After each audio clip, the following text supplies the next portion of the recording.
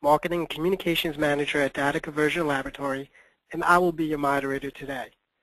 Before we get started, I wanted to let you know we will allow time at the end of the webinar for questions and answers, so please write your questions in the chat area as they come to mind. If we don't have time to answer them all, we will make them available on our website. Next slide, please.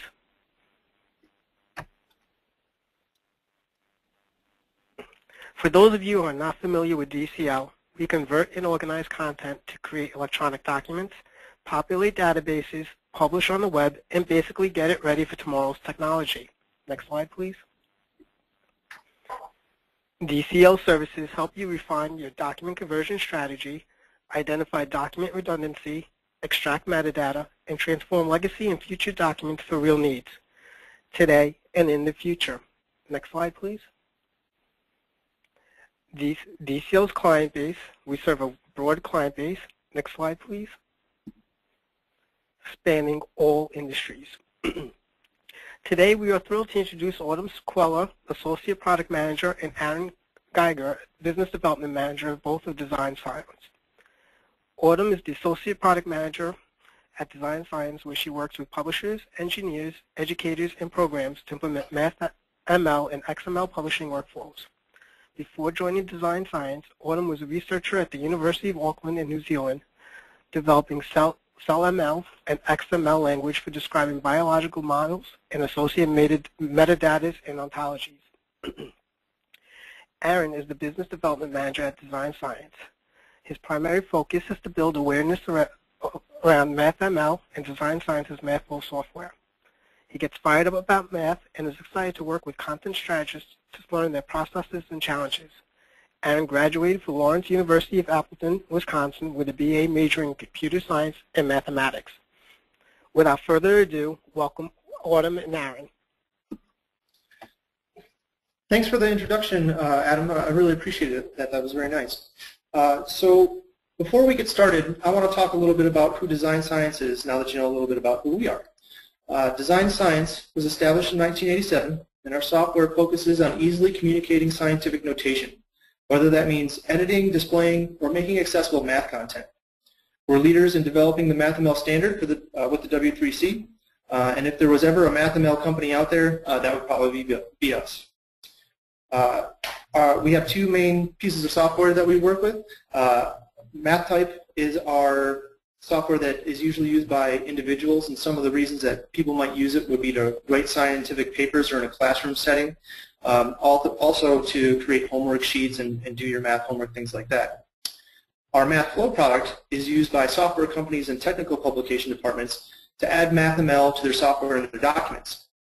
All in all, our software is used by over 2 million people worldwide with all sorts of different types of software to work with math in hundreds of different products. We have a large partner network with integrations into the big names in XML publishing software. So we're partners with companies like Adobe, Synchrosoft, and Just Systems. So when you need to add math to your DITA documents, typically we're able to work with your current CMS or XML authoring tool to help make that happen. Today we're going to talk a little bit about the new specializations in DITA 1.3, and they're broken up into two separate but related parts. I'll be talking about MathML and the MathML specializations in DITA. These specializations have to do with the XML elements that will be added to DITA that will be legal, and I'm planning on talking about what MathML is, why it's important, and how to do some of the external referencing. Autumn's going to talk about the equation specializations. She's going to talk about the general way that equations can be added to your documents, and you're going to hear about things like equation numbering and block versus inline formatting. Finally, we're going to get into some of the different MathML outputs and output methods. So I'm going to go ahead and pass it over to Autumn so that she can tell you a little bit more about the equation specialization.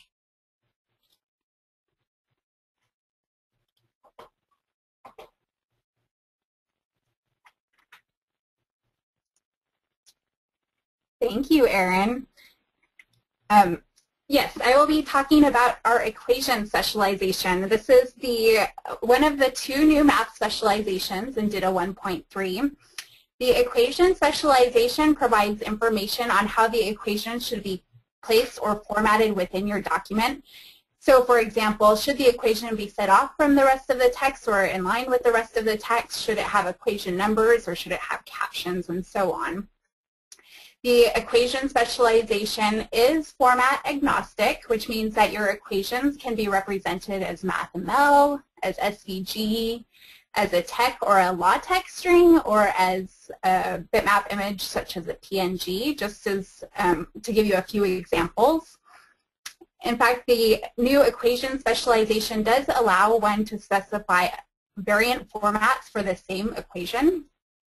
So you could have a bitmap image and a MathML string representing the same equation. But I do want to caution you, if you do happen to go that route and include multiple variants, just be careful, because there is nothing to say which one takes precedence should there be any mismatch between those equations. So for example, if we had a bitmap image that has 1/2 in it and then a MathML string that says 1/3, there's no way to tell really, unless you implement your own policy as to which one should be the correct one. Now let's get into the details of the equation specialization just a little bit. The DITA specification recognizes two main equation types. One is the inline equation. That's the first one. And as you might be able to glean from the name of it, this is for the equations that are in line with the surrounding text, such as in this example. This is represented by the equation-inline tag in DITA 1.3. And this is, can be used wherever a DITA phrase element can be used. This provides a lot of flexibility for you as to where you put your equations. It can be used in your paragraphs, it can be used in your titles, and your list items, or in your tables, and so on. And here in this example of the code that I've shown, this is how you would represent the same equation with two different formats. We have a MathML string and an image that would presumably be showing the same thing. And your option there is to provide even more than two, and these appear as siblings within the equation-inline container. The second equation type is the block equation, or the display equation. And as you probably already know, this is for equations that are typically set off away from the rest of the text. Sometimes they're centered, sometimes they're left aligned, sometimes you have your block or display equations numbered, and sometimes not. In DITA 1.3, they have introduced a new tag called a div tag, and that's what the equation-block new equation tag is derived from. It's a div tag. And so that can be used within a paragraph or before or after a paragraph. The div tag is basically, it's just a block. And so this block can be put where you need it, depending on your requirements. The block equation can also contain an equation number, and I'll get into that in just a little bit more detail in a second. Before I move on, I want to point out to those of you who will be using MathML and DITA, MathML has a separate inline versus block designation. Here in DITA we have equation-inline and equation-block, and these are to provide the layout of the equation within the page, while MathML has its own designation for providing the layout information of the equation itself. So just for an example here, you can see that we have two summations here. There's one inline and one in the display. In the inline one, it's a smaller sigma symbol, and the limits are in the sub and superscript position instead of in the under and overscript position. The goal here is that when you have an inline equation, you want your equation to be as vertically compact as possible, so as small as possible, because you don't want the equation to add space between the lines of your paragraph. Otherwise, it just looks funky and ugly. You don't want that. So the reason I mention this is because from the start, at least, most MathML rendering engines are not going to be sophisticated enough to understand the context of the MathML string and to know that it should render in the inline or block rendering. So at least to start with, you'll probably either want to manually include the information, the display attribute that tells whether it's an inline or block equation in the MathML itself, or add a script that does it for you. So keep that in mind.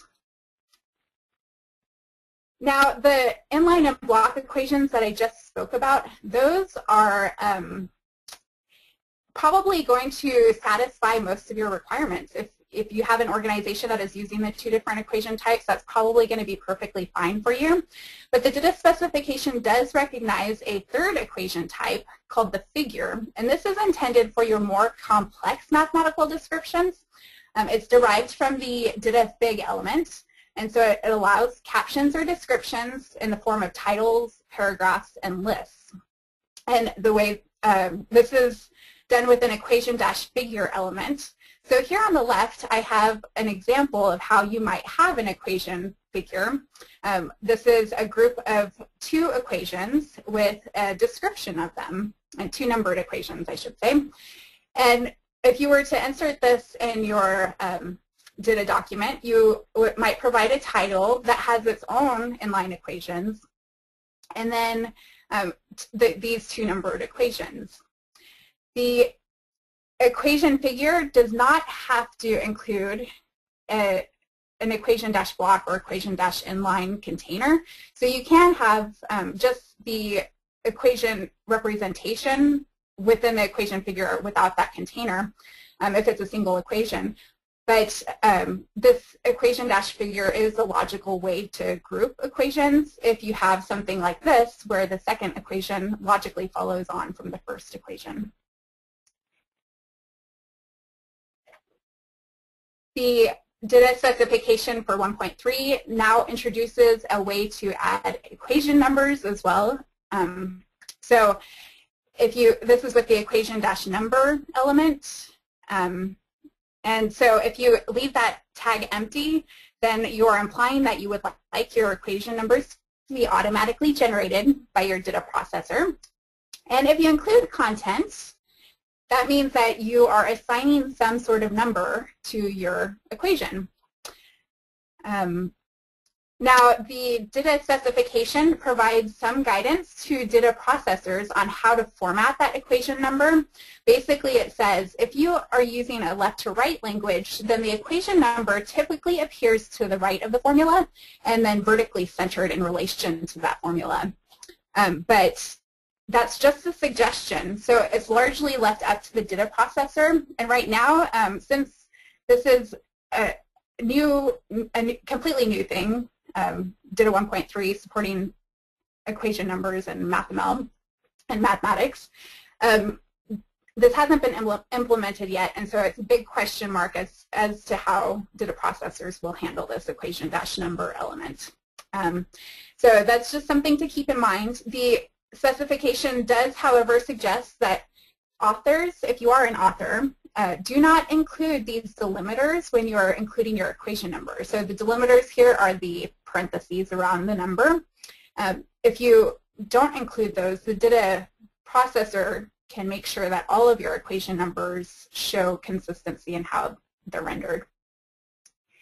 And that's about it. The equation specialization is very short. It's 4 new tags for you to keep in mind. So now I'm going to pass it back over to Aaron so that he can explain what MathML is and how you might use that in DITA. So just one moment. Okay.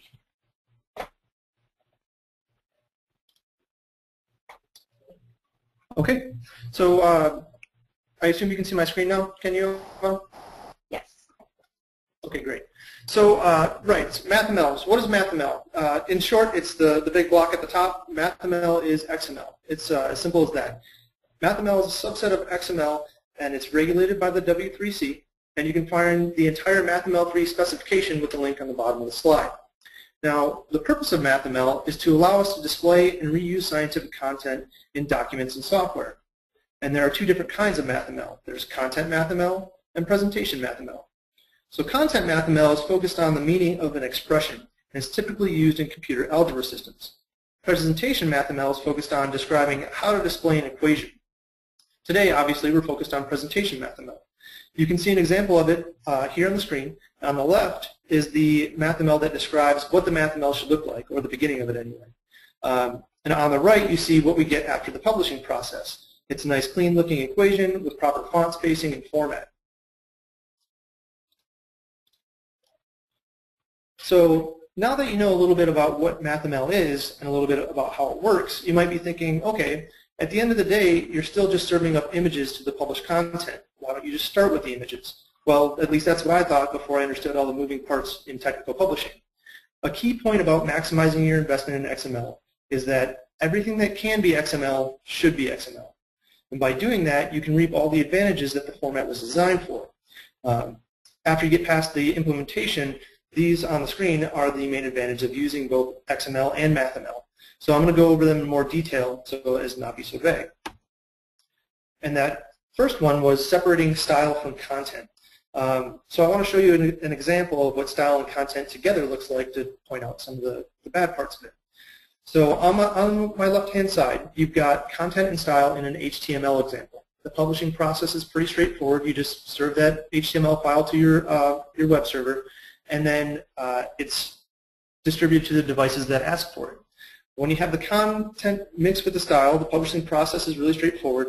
And if the style is together with the content, then you get the same size web pages on all your different devices. So this particular web page was designed for a computer screen, and it looks very nice on the computer screen. But if we happen to pull it up on a mobile device, because the math has been rendered beforehand along with the other images before that content's been accessed, the computer see it very nicely, and the mobile device, you either need a magnifying glass to see it, or you need a lot of scrolling to make it actually digestible. Another downfall of putting the style and the content together is that it makes it very difficult to reuse the content. Instead of being able to reference content, you have to copy and paste. And you can see how that might be a maintenance nightmare. So if we separate the style from the content, then we have our content in one set of documents and our style sheets in another set. So that's going to give you power over presentation. Now, this publishing process can be a little bit more complicated. And when I sit in the different XML webinars and the presentations that talk about conditional content and things like that, this sort of cloud with all these cartoon people beating on each other is sort of what I think about. But at the end of the day, it's going to be worth it. Because when you separate the style from the content, you've got more flexibility in your presentation. For example, the math is going to be rendered when the document's loaded, and that means that matching fonts and equations with the text around them is going to be a lot more simple. It makes document-wide changes in formatting a lot easier, and this process can take into account the type of device and the size of the screen. So you can define different styles based on the locale and the device information passed to you by the publishing process. This is going to give your users a clean-looking math image and a clean-looking website regardless of where you are or what device you're using. Next, I want to talk a little bit about localization. So on the screen, you've got a long division example that shows an equation for different parts of the world. Obviously, different notation is being used. And if you were publishing a math book with equations like this to each of these locales, and that math book had hundreds of equations in it, without MathML, you'd have to make each of the equations 3 different times for your 3 different books.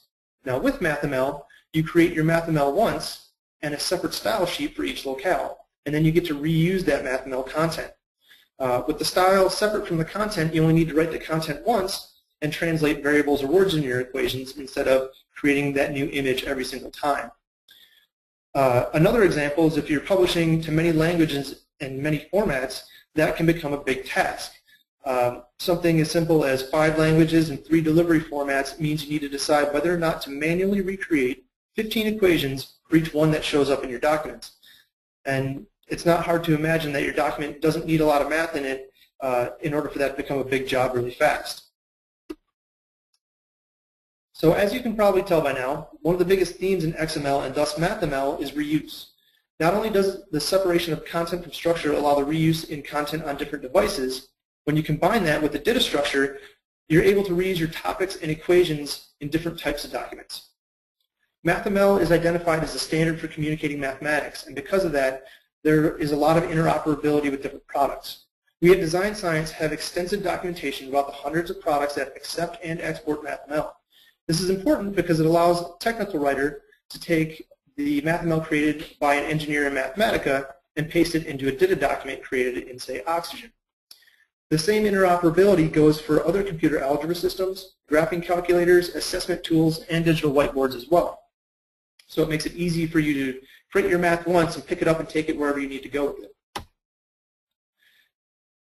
If you're not already making your content accessible, at some point you may run into government legislation that require your documents to be accessible to people with special needs. We see this a lot in terms of people creating educational documents. MathML is the format of choice for prominent assistive technology like DAISY because it marks up every part of the equation, and that makes it easy for those programs like screen readers and Braille translation tools to navigate and translate MathML. And finally, MathML allows better search and replace functionality than other formats, especially images. So if a ratio in a formula changes, it'll be a lot easier to find all the instances of that formula to change the ratio if you're using MathML. Otherwise, you have to have a human actually look through all the images in your documents to decide what needs to be changed and what doesn't. Also, research is being done for better math searching. So instead of just looking for the exact text, we'd be able to look for formula patterns. And being able to search formula patterns would allow us to find similar patterns in remote discipline, which could ultimately lead to scientific breakthroughs or unlikely partnerships. If research like this is successful and you're using MathML, you'll better fill your users' needs today and be ready for the future. But it's not all smiles and rainbows all the time. Nothing is, right? So let's talk about the potential disadvantages of MathML. And the first I want to talk about is rendering. Now, Autumn's going to talk a little bit more about rendering, but the main point I want to get across is that there's varied support for MathML among different rendering tools. So if you're using a feature that isn't supported, then your equation might not render correctly or at all. And if I wanted to put a plug out there, I would say MathFlow, the one that we create, is the one that is up to date with all the MathML in the current version of MathML 3. Now, another issue with rendering is that it's not always consistent among the tools that do support it. So anyone that starts coding in HTML finds out quickly that rendering pages in different browsers can produce different results. The MathML specification has rules for rendering, but there's a lot that's open for interpretation. And because of this, you may see equations rendered correctly in one engine and incorrectly in another. As an example of this, I've used the code on the left in Chrome and Internet Explorer, and you can see the results on the right. And it turns out that the character used for the stretchy arc is not rendering correctly in Internet Explorer. It can be done, but this is one of those differences between browsers. So next I want to talk about authoring tools. So just like any language, there are different options for authoring. MathML and XML weren't designed to be authored with a text editor, but it can be done if that's the way that you'd like to do it. A lot of scientists learn TeX and LaTeX, and they like to stick with that because there's a very steep learning curve, but once you learn TeX or LaTeX, it can be very useful. So what they'll do is write their research papers or their publications in that language and then convert to MathML using something like MathMagick or MathType. What we see most often is a designated editor. So if you have an XML editor with your CMS system, or if you're using something like Oxygen or FrameMaker or XMetal, you would integrate with a MathML editor like MathFlow in order to use a what you see is what you get type of editor for MathML. Now, the frustration, just like with any business process, is there might be a productivity J-curve that happens when folks learn MathML. For example, some equation editors allow an author to create a sub or superscript that's not attached to a base. This feature is often employed when an author is trying to stagger a sub and a superscript on the same base, like the example we have below. A MathML authoring system, on the other hand, can allow someone to simply place the n in the preceding example in the superscript position without a base. This would create an invalid MathML string. So the author needs to understand that the n superscript has to be attached to either the base x or the base xn. And until you understand little nuances and rules like this one, the authoring experience can be frustrating for folks that are new. So let's talk a little bit about MathML in DITA 1.3. If you're not technical, then you may zone out and check an email for a couple of minutes. I understand. I know it's hard to get fired up about this part unless you're working with the XML directly. So what do I mean when I talk about the MathML specializations? I'm talking about the way that the MathML is added to the XML document or the code that's used in the MathML block. So DITA has added a specialization for what a lot of folks have already been doing. They've added the MathML tag as a container for MathML that can be used anywhere that the foreign element is labeled. When adding a MathML tag in DITA, and you're doing it directly, you need to use the namespace prefix on the MathML string like the example shown, and then you can add your MathML string where the ellipsis is. Along with recognizing MathML as a valid tag, we also have a few ways to reference external math elements. The first is to reference an entire document. On the left, we have my external.mml file. On the right, I have a sample equation block that I would use to add an equation to my DITA document. To add the reference, you can see I've added the MathML ref tag inside my MathML block. If you're familiar with referencing XML in general, this should be pretty straightforward. In the next example, I show how to reference a particular element in an external file. So I have created a file with all my MathML equations in it, and I've cleverly named it equations.xml. And in it, there's an equation underscore 02 that I'd like to add to my equation block. So I use the same MathML ref tag in my equation block with the same syntax to point to the file, and then I use the hash to call the ID of the math element that I actually want to reference in the external file. If I wanted to put my references at the top of a document that I was working on, and then call that reference within the document, I might use a key ref. It's relatively straightforward. You can see the syntax for it here. The definition obviously is on the left, and the reference is on the right. So Adam, if any questions have come up, you can call a couple of those out now while I switch over to Autumn as a presenter so that she can talk about the MathML output. Actually, thank you, Aaron. Yes, the first question is was more directed towards Autumn from her first part of her presentation. And the question is, how are the two equations aligned on the equal sign-in with the code equation-figure? Oh, that's a good question, actually. So right now, well, it would depend on the processing engine. At this moment, there is no way to do that. There's no alignment to happen within the images. So you would probably want to handle that in a different way, such as by providing the equations within a table and providing the alignment that way. Or MathML itself has some alignment. So you could also do that as a single MathML string and provide the alignment using a MathFlow or MathML's internal alignment. Were there any other questions? Thank you, Autumn. No, not at this time. Okay.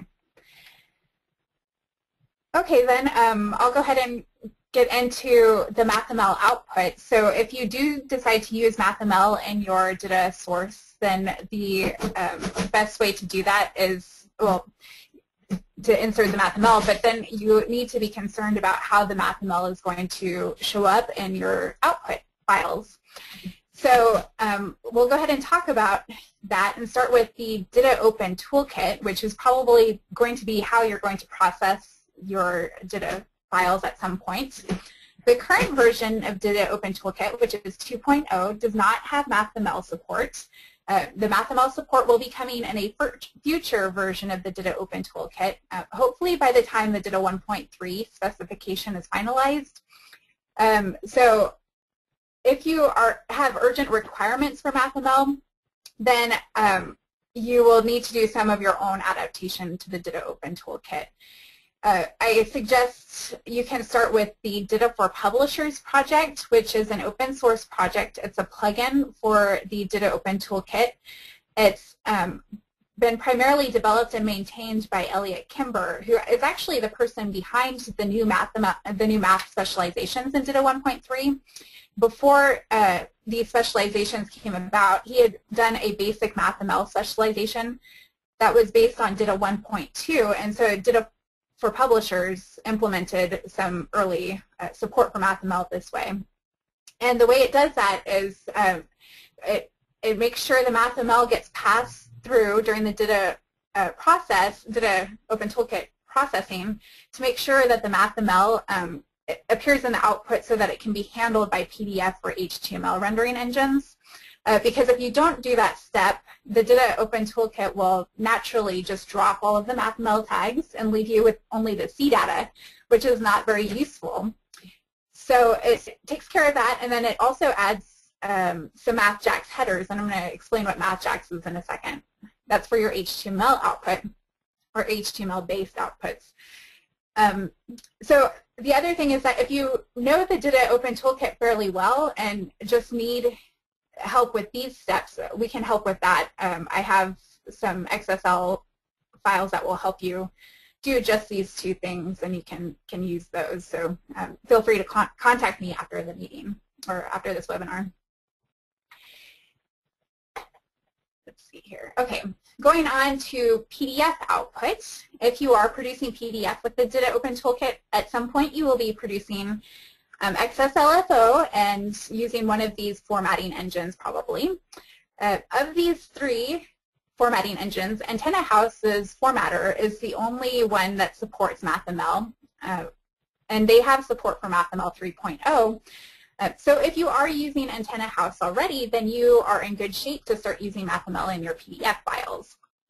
If you're not, if you're using Apache FOP, if you are willing to use an older version, then there is an open source library called JEuclid, which has a plugin for Apache FOP and can be used to convert the MathML for you before Apache FOP does the processing.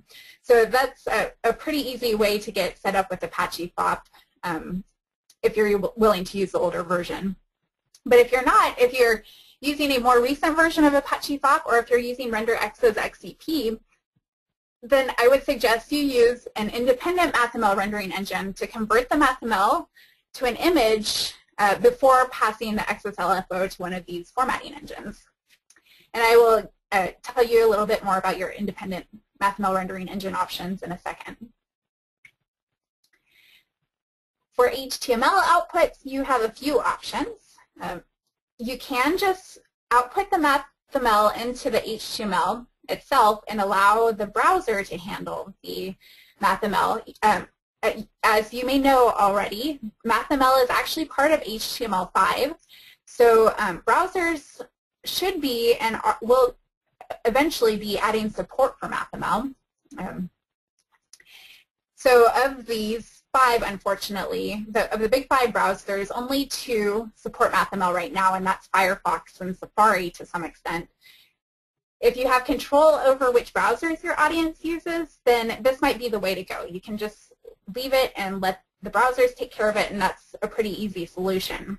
If you don't have control of your browsers, however, the browsers that your audience is using, then your other 2 options are, one is to, again, use an independent rendering engine to convert the MathML to an image before you serve up the HTML pages.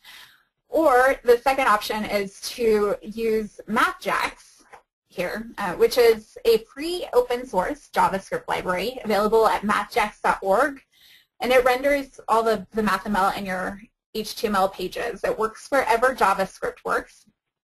And the benefit that it has over the image path is that it actually serves the MathML to the browser, allowing you to realize the benefits that Aaron was just talking about of using MathML in the first place, which means that you can use the accessibility and make it searchable and so on. Now for your independent rendering engines, you have a few different options again. I'll just go through these in alphabetical order. This first one is FMath over here on the left. This is a free library or free set of libraries that is in active development, and it does have some MathML 3.0 support. FMath was mostly intended for use on a web server. So this would be a good step. If you have HTML and you don't want to use MathJax, you can use FMath to do the MathML to image conversion before you put your page up. In addition to the Flash and JavaScript libraries that they also have a Java and a C# library. And the outputs that are available are depend on the library that you use, but they're mostly going to be PNGs and Flash. A second option for you is this JEuclid library. This is the one that I was just mentioning that has the Apache Thought plugin. It is a free and open source project. Unfortunately, development on JEuclid stopped in 2010. That's why it requires the older version of Apache Thought, and this is why it has no MathML 3 support, because development stopped on it before MathML 3 became a recommendation. It is a Java-based library, and you can communicate with JEuclid through an API or through a command line. But the reason that a lot of people like JEuclid is that out of the three of these, it has the largest range of outputs available. It can put out JPEGs, PNGs, bitmaps, and with extension libraries, you can also put out output SVGs, PDFs, and Flash files. A third independent MathML rendering engine is the MathFlow. Well, MathFlow itself is a MathML tool suite, but it does include a library called the Equation Composer that will convert the MathML to various image formats. It's available as both a Java and a C++ Windows library, and just like JEuclid, you can communicate with these libraries through their APIs or through the command line. And the outputs available are the GIF, PNG, and EPS, depending on the library that you're using. As Aaron was saying, MathFlow does have the most advanced MathML support. It is a commercial, it is the only one of these three that is a commercial application. But as Aaron was saying, it has the most advanced MathML support, and the reason for this is that MathFlow, so when the W3C, before they make MathML a recommendation, they insist on the specification being implemented in an application before they make it a recommendation, because they want, they want to ensure that what people are saying should happen with these engines can actually happen. So the MathFlow rendering engine, this Windows Equation Composer rendering engine, was used as the benchmark for benchmark testing the MathML test suite. And so that's why it has the most advanced MathML support out there and high quality output. So that covers the most commonly used tools in the DITA tool chain, and that takes us to our conclusion. To recap what we've talked about, we started with the DITA 1.3 equation specialization. I introduced those 4 new tags to you. It's a pretty simple specialization. Hopefully it has everything that you could possibly need in DITA. Aaron talked about why you would want to adopt MathML, and pretty much it's for the same reasons that you adopted DITA in the first place, to be able to separate your style from your content, provide cheaper localization options, and to be able to reuse the content that you have. And it also offers accessibility and searchability features. Then Aaron introduced the new MathML specialization in DITA 1.3, and again, that's pretty straightforward. There's only a couple of tags that you'll need. If you are going to be using MathML, I provided some output options for you. Primarily, those are going to be the antenna house formatter, MathJax, FMath, JEuclid, or MathFlow. If you should have any questions about how to implement MathML in your DITA workflow, please feel free to contact me at autumnc@ditsci.com, or my colleague Aaron is also happy to help you with your MathML questions.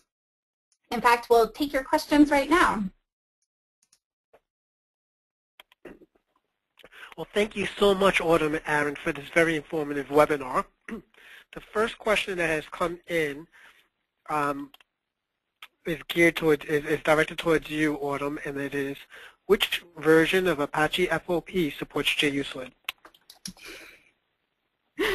That's a good question. I don't know right off the top of my head, but I could find out for you. Okay. Thank you. The next question has come in is, you spoke about ways to publish MathML, but haven't said much about creating MathML. What are our options there? Aaron, did you want to take this one? Sure. Well, we talked a little bit about options for creating MathML when I was speaking about the adoption portion in the frustration section.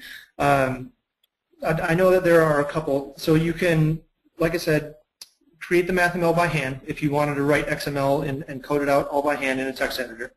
There are conversion tools that you can use, as in if you're using another language like Tech or LaTeX and you wanted to convert to MathML, you could do that.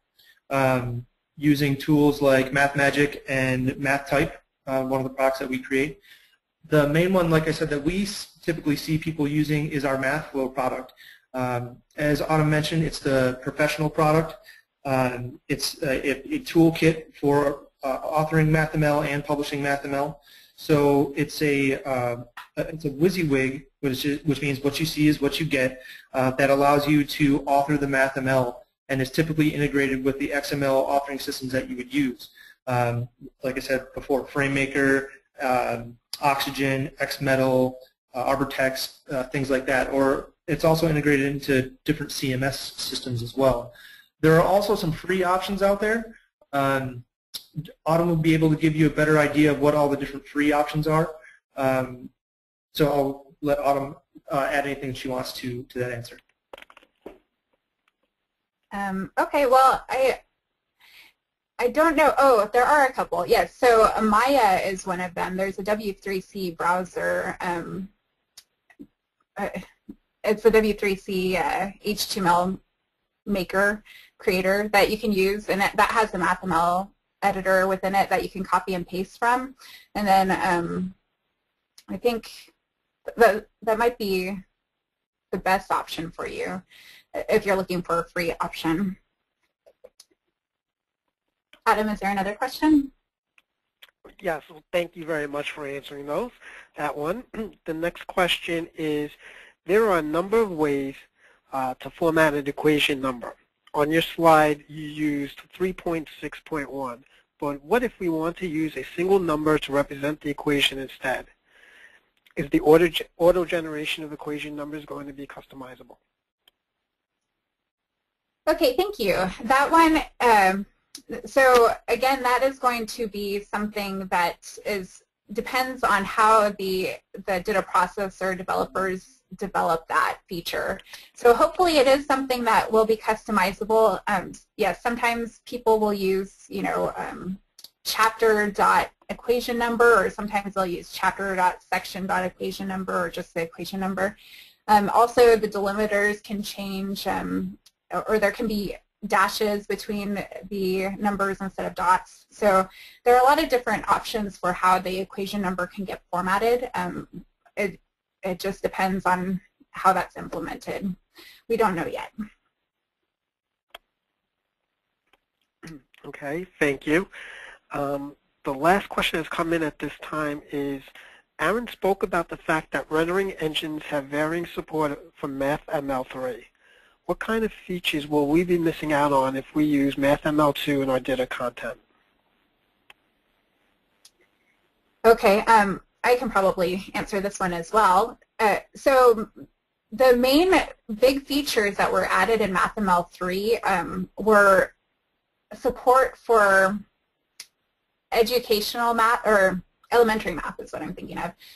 So for elementary math notation, that was kind of difficult to do in MathML 2, and it required the use of tables a lot.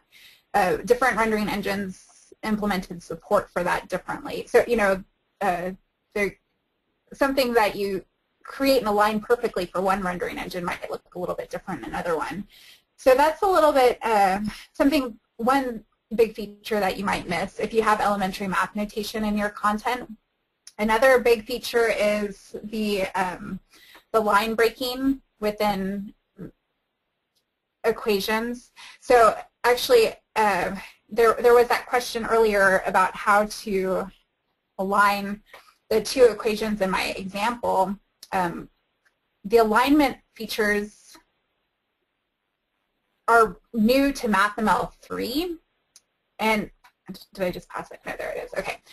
So to be able to align this properly with MathML 2, that would require tables as well. And so it's just not a very sophisticated way of handling that.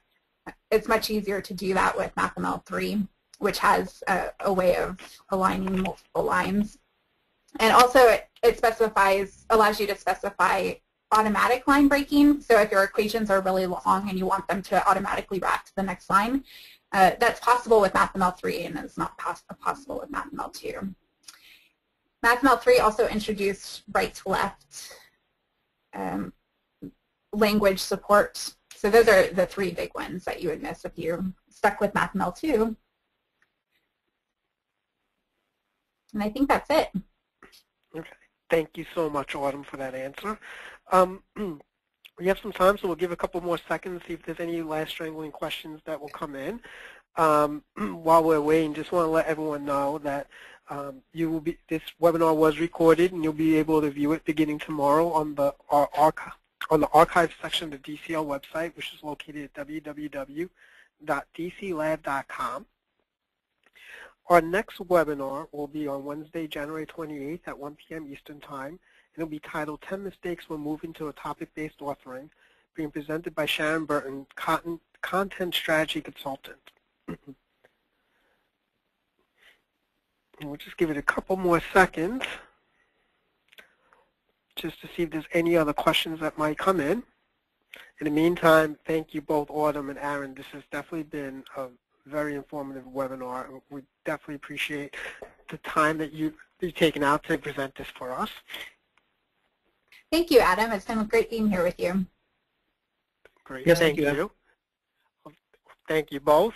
That being said, with no more questions, I'd like to thank everyone for attending, and this will conclude today's webinar. Great. Have a good afternoon. Bye, everyone.